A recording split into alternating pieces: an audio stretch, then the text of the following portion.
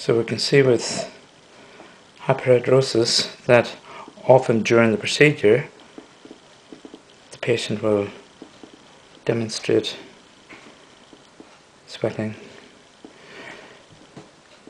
We normally inject just into the dermal layer of the skin. Injections about 1 centimeter apart. This patient is doing it with no anesthetic, which is quite amazing. And normally it'll kick in within 1 day, and patient will get relief for about 11 months.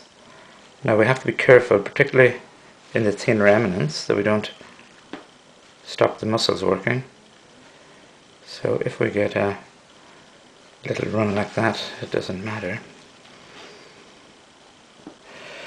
So also don't forget fingers. A lot of people who do this technique don't do fingers, well they should. There's almost like some nonsensical belief that you need sweating for a sense.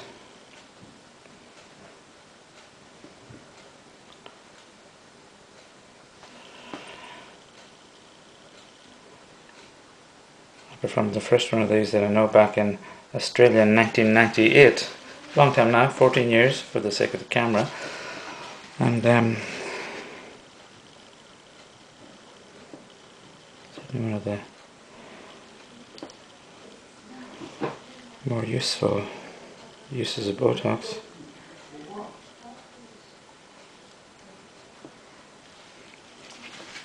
My first hyperhidrosis patient, believe it or not, was a psychiatric patient who had been arrested by the police for speeding, and she was making her way to dry cleaners because she had an obsessive compulsive disorder regarding the fact she was sweating during her wedding, and her wedding dress got destroyed.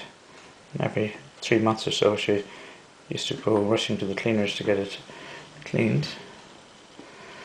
She was very successful. She was on quite a lot of Prozac at the time in the late 90s, and she came off medicines, and this was before even some of the first papers were produced in hyperhidrosis. Now, when we're treating the hand, we treat it the same as an orthopedic surgeon would.